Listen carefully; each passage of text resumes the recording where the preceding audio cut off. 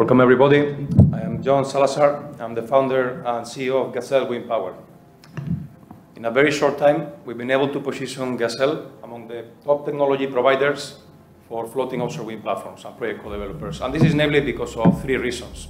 Number one, the potential bankability of our solution. Number two, is the risking process that we've done with companies like DNV end-to-end. At this stage, Gazelle technology works, and we are thinking all the way to industrialization. Number three, and last but not least, is the formidable group of partners, investors that we've been putting together. Floating offshore wind is said to be one of the next large markets. And here in Scotland, there was a big date on the 7th of February with the ScotWind lease. Based on very conservative figures, based on DNV, 264 gigawatt by 2050, a total addressable market of over 500 billion. Now, the key message here is that part where in Gazelle we are focused on, which is the moorings and the platforms, accounts for over 33% of this total addressable market. Gazelle owns all proprietary technology in order to address these problems. Now, most of the solutions that you may have seen for floating offshore wind, they are a combination of these three. They can be either semi-submersibles, tensor-led platforms, or spar.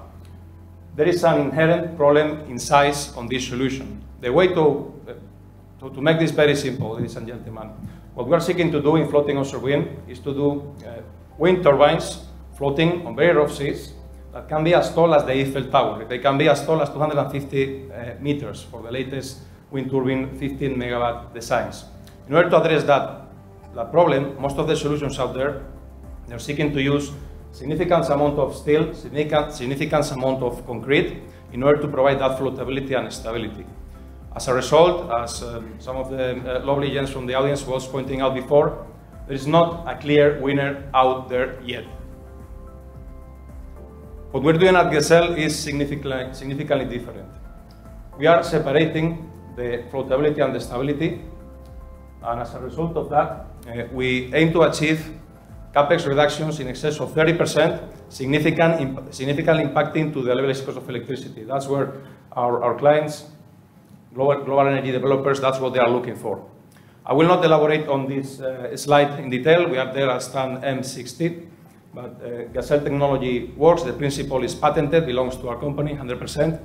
And at this stage, we are all thinking about industrialization. We are all thinking about creating the teams with that operational excellence in order to achieve this in time.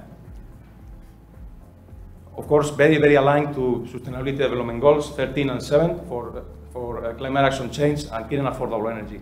Not just that. Per gigawatt installed, we aim to reduce 275 kilotons based on the amount steel. As a consequence of that separation of floatability and stability, we aim to reduce significantly the amount of steel. We use 1/3 of the steel of our main competitor. In a very short time, the last 15 months, we've been able to raise over $30 million. We are now raising additional 7.5 million euros, 6 million euros commitment at this point, and 1.5 million euros in soft commitments that we want to raise before the summer ends. Now, the Gazelle, all the innovation, all the R&D started back in 28, and an industrial project started in December 2020. The reason of this raise is to do our next big important milestone, which will be a 2 megawatt power plant in the Canary Islands, increasing to TRL 6.7. And heading all the way towards project finance, as the panelists were pointing out before, scaling all the way towards pre-commercial projects, commercial projects.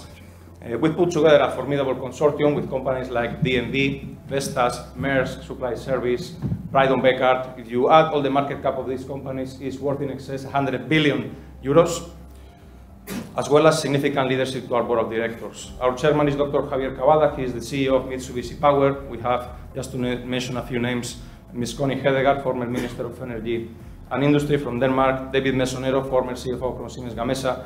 You can learn more about our board of directors and senior management at GazelleWindPower.com.